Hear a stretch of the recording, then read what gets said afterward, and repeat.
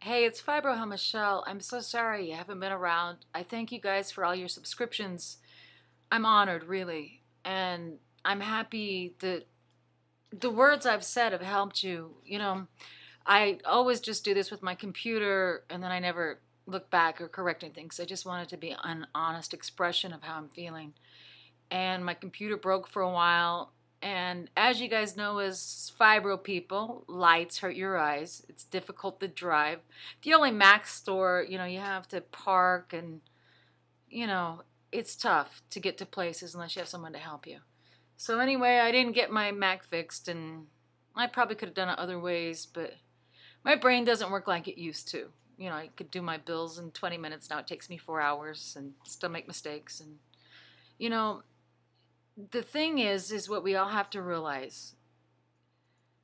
No one, we know our reality. We know we hurt. We know that there's some days, no matter how hard you try, it's hard to get out of the bed.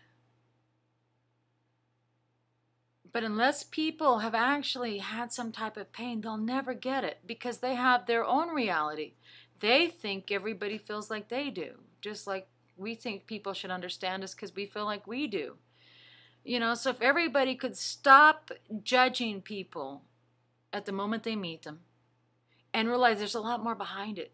I mean, I didn't tell anyone for years I was ill. I'd have a couple cocktails, go out and sing. That was my job. And be funny.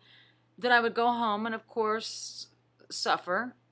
And take me a couple days to recover. And then get back up and do what I do. So as long as your appearance still maintains, you're going to be okay, they think. But they don't know the hell we go through with doctors believing us. That's why we need to start checking with each other when we go to doctors and that type of thing. I better check this because I've never done what's on computer. Hold on. I'll probably come back.